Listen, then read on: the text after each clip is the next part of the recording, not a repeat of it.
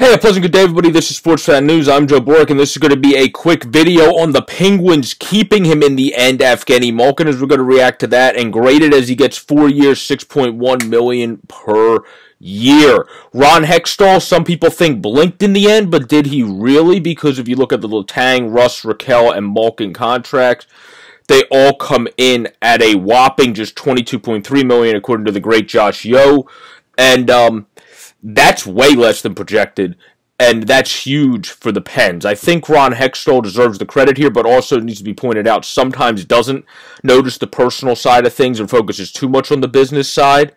But here Sidney Crosby stepped in, and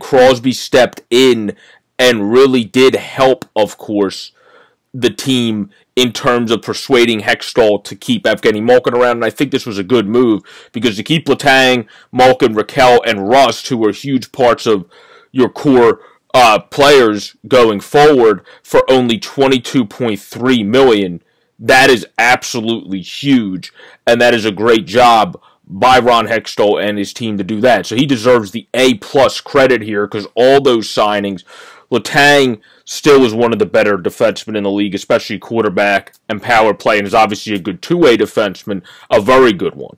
And then Rakell, a very good in the jammer player, that's a very good along the boards, very good shot, a guy that continues to improve on the both ways. And then Russ is a great both ways player, and then Malkin is the most effective in the offensive zone, of course. But when healthy, I would say you could still put him in the top 25. When only playing 40-something games, I think he's still a top 50 player, because when playing the games, he's still a point per game. So it's just, you're not going to put a guy that only plays 45 in the top 25. Unless if they're like McDavid and they score 85 points to 105 in 45 games, but that's a different story. Malkin, though, I think this is a great signing. I also think the Rakell signing, so I might as well just group that into this video as well. I would say the Rakell signing was also a very good signing for Pittsburgh, because he's another player. You have to know who you want to build around, right? And the Penguins seem to kind of have figured out who's the best players to build around.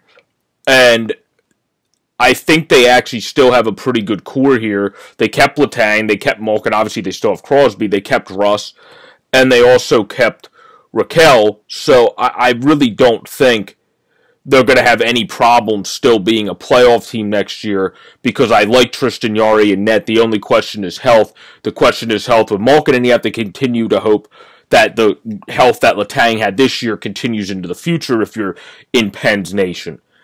But I think it's overblown by some of the media of the aging of this team. Yes, they could reminisce a bit of how the Yankees fell for a bit after they aged across sports into baseball.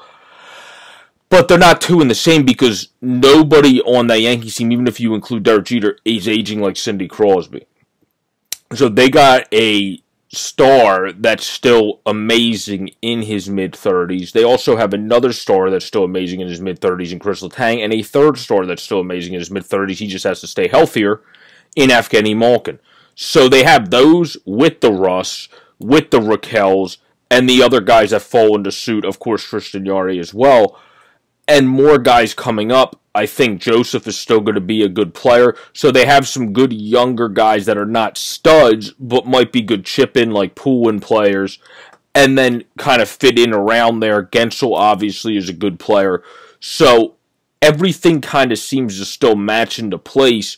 And we know Pittsburgh is likely going to be one of those teams, to conclude this video, that is going to be able to find those good diamond-in-the-rough free agents like they do, like the Heinens, every single year, that they are able to grab somebody that really has their best year with them. I would see that happening again. But this has been a video on Pittsburgh having great signings throughout the offseason. We did that, talk about mainly Evgeny Malkin, but we have to give them credit. They brought in Malkin, Rakell, Rust, and Letang, all for a combined $22.3 million annually. Way less than that would have been expected, according to the great Josh Yeo. So you got to give Ron Hextall credit there. I still think he has to focus on the people side of things more, but here he did a very good job. Peace out, everybody. Stay safe. Please subscribe down below. Above on the easy to use widget. Keep us growing to the next goal of 300 or more.